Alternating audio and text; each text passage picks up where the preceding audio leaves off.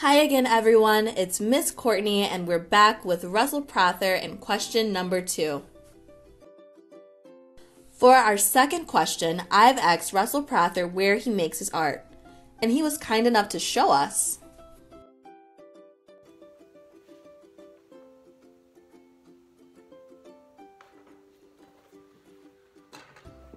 Hi, everybody. I was just relaxing at home. I thought you might be interested to know where it is I make my art, so I'm going to take you for a tour of my studio. My workspace is in 2 parts. This room is full of books and paintings and sculptures and weird little objects that I've acquired here and there, and I filled this room with all of these things to think about and to look at, so that it can give me inspiration as I'm trying to figure out what kind of work I should make and how I should go about making it. So here is my chair. That's where I sit and read. This is what I'm reading right now, but I can't tell you about it because I've just started it. And then I thought I'd show you some other things that I've been reading. This is a collection of 11th century paintings from Persia, which of course is now the country called Iran. This is a book full of work by William Blake, the great 18th, 19th century British painter, poet. This is the first art book I ever got as a gift, long time ago, and I still look at it every now and then. It's a book about René Magritte, who is the Belgian surrealist painter. And I'm sure you guys know this guy, Andy Warhol, the pop artist who became famous in the 1960s.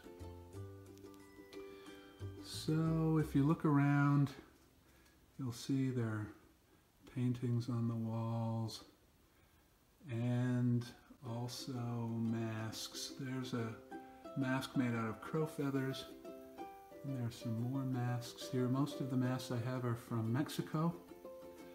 I just find them, I don't wear all of them, but I do find them really strange and interesting and fun to look at. And then this is also a painting from Mexico, and the reason it's so shiny is because it was painted on a big piece of metal. And then here we have, oh look, cats. Well, that reminds me to show you my greatest inspiration, and that is Lola, my cat.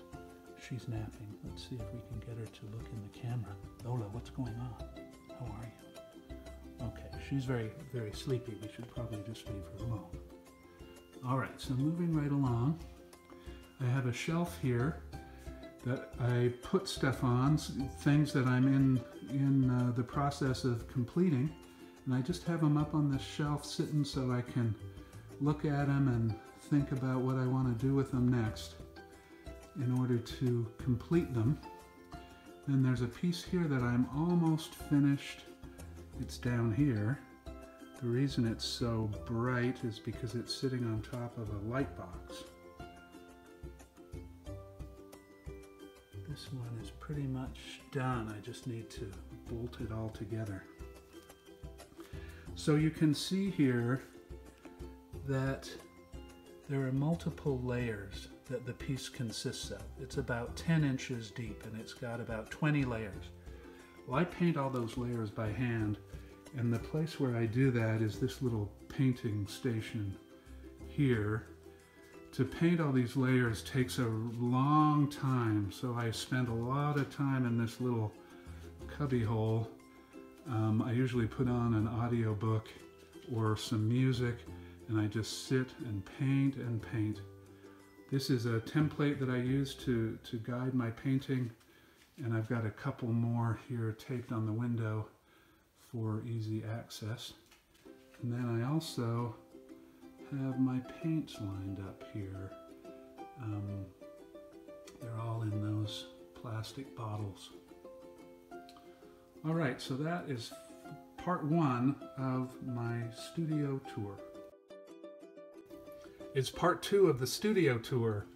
This is a standing room only room. That is, there are no chairs. You can't sit down in here. They're just tables, these high tables. There's one, there's two, and there's a third one down there.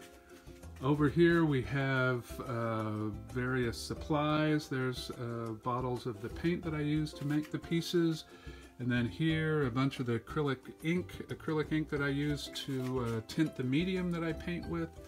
And then up here, there's some hardware and more paint and shelves of stuff, some old pieces that I'm storing, and some plexiglass and some aluminum screen frames and a whole bunch of stuff.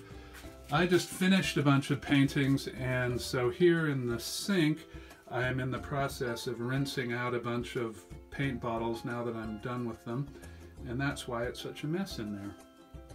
So if you remember in the last tour, I was talking about how much time I spend painting, because each of my pieces consists of multiple layers and each one gets hand painted. So these are some of these layers. And the reason that they're in here is that when I paint them, I need to put them on a level surface, i.e. the tables, and let them dry for 3 or 4 days. So I close the door so Lola, my cat, can't come in, and then just let these things dry. Another way that I use this room is to test hang pieces that I'm in the process of making, that I'm almost done.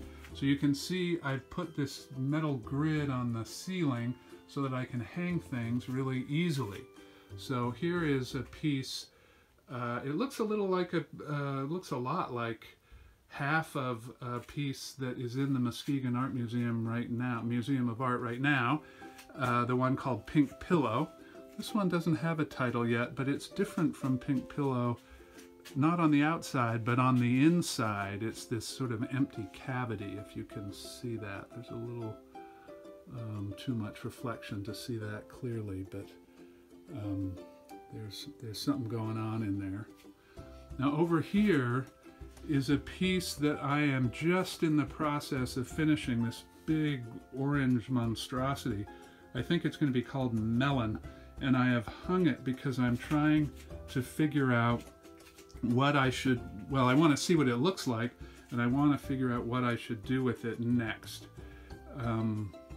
So that's another thing that I do in this room, is I put things up and then I look at them and I try and figure out if they work, and if they don't work, how I can make them work. So that is part 2 of my studio tour. Wasn't that cool? Now you can say you've seen an artist studio, and maybe you'll be inspired to make your own special space to create art at home. For questions 1 through 3 with Russell Prather, as well as more #SSFromHome materials and educational fun, visit our website at www.muskegonartmuseum.org/education. This program was made possible by the generosity of our sponsors at Art Bridges and Howmet Aerospace. Thank you.